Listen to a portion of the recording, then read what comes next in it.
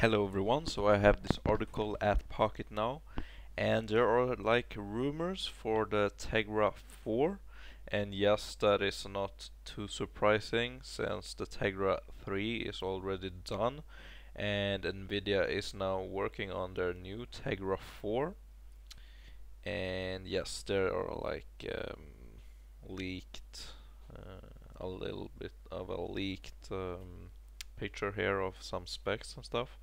And the first model of Tegra 3 could come the first quarter in next year, 2013.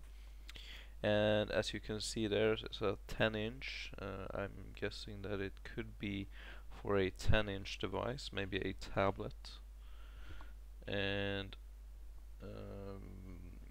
and you can also see there that it's 1.8 gigahertz, which could be the speed of the Tegra 3, and it's going to be ARM A15, and the Tegra 3 processor have a A9 ARM Cortex.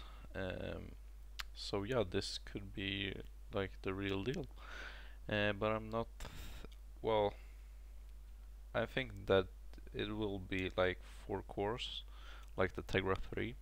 I'm not thinking that they will make more cores.